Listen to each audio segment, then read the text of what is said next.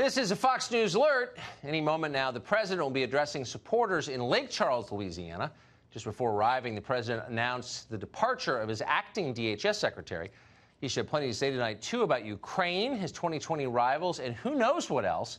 It was a remarkable rally last night. We expect another tonight. We'll go to the president as soon as he begins to speak. But in the meantime, good evening and welcome to Tucker Carlson Tonight. An update on a story we've been following for the last few days. So by day, Steve Kerr is the coach of the Golden State Warriors basketball team in the state of California. But in his spare time, Kerr moonlights as a political pundit. He's always happy to share his hot take on American politics. He's like a one-man Twitter. The president's a racist, he'll say, and you have too many guns. When Steve Kerr talks like that, the people around him applaud. They think he's brave for saying things that not a single person in their world disagrees with. It's the kind of bravery that echoes consensus and bows before power, which is to say it's not bravery at all, it's cowardice. Just the other day, someone asked Steve Kerr what he thinks of the government of China, the government that's constructed the largest police state in the history of the human race. Maybe because the NBA does do a great deal of business in China, Kerr suddenly seemed flummoxed by the question, fascism or democracy?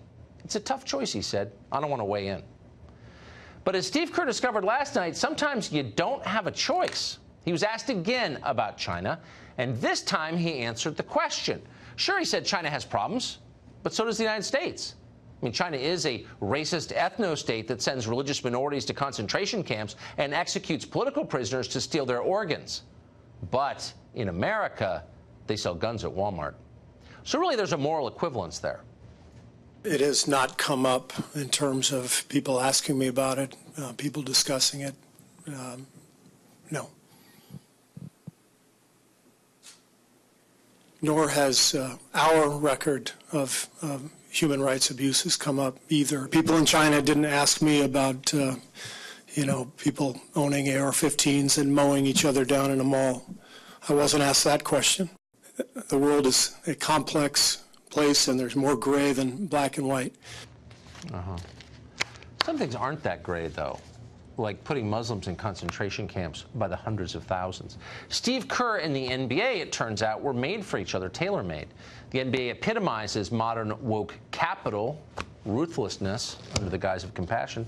So, of course, they employ Kerr, who epitomizes the modern, mindless elite left. Kerr is happy to trash his own country whenever he gets the chance. He gets to feel good doing it and gives up not one thing in return. He receives only accolades. But when real evil stares him in the face, he has nothing to say. What's the difference? The difference is real evil is powerful, and there are costs to opposing it. You can get hurt. There are also rewards for accepting it. Both Kerr and the NBA have made their choice very clear. Earlier this week, NBA Commissioner Adam Silver claimed the NBA is ready to stand by free speech no matter what the consequences from China. He lapped up the subsequent praise from the press corps, which is no surprise. Our media loves to cover for China, too. But it was all a lie. Several NBA teams are currently on an exhibition tour in China right now. So that presents a rare opportunity. Unlike ordinary people, superstar NBA players can say whatever they want. They could speak their minds about China's regime. They could get attention and avoid consequences. You're going to put some NBA player in jail? No. They had a golden opportunity to speak real truth to real power, but the NBA stopped them. Today, the NBA announced that none of the players on the tour in China will be able to speak to the media for the rest of the trip. Wouldn't want any of them using their free speech the wrong way and criticizing their Chinese masters. They're all like this, by the way. The coach of the San Antonio Spurs, Greg Popovich, he's aggressively political. He calls the president a soulless coward who brings out the dark side in human beings. Okay, whatever. In 2016, he bragged that as an American, he was allowed to speak his mind on anything. Yeah, that's absolutely right. But what is he using that free speech for? He's not using it at all. When asked about the NBA and China, which is the critical issue as of today, Popovich has nothing to say. Instead, he blasted Trump for his handling of the Jamal Khashoggi assassination last year. That's a non sequitur. I mean, whatever. But what does that have to do with China? Nothing. Why do you answer that way? Because Saudi Arabia has a smaller basketball market than China does. So there's no risk. And by the way, where's Dallas Mavericks owner Mark Cuban?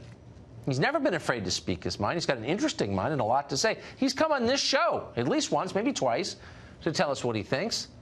But so far, he's had nothing at all to say about China and its control over the NBA. So what does all of this prove? It proves what you've known for a long time.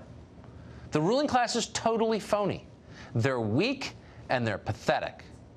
And that's obvious now. They talk a big game about human rights. We care about people. Happy to lecture you about democracy and about their own moral vitality. They're way more impressive than you are. But it was all a sham. They didn't mean a word of it.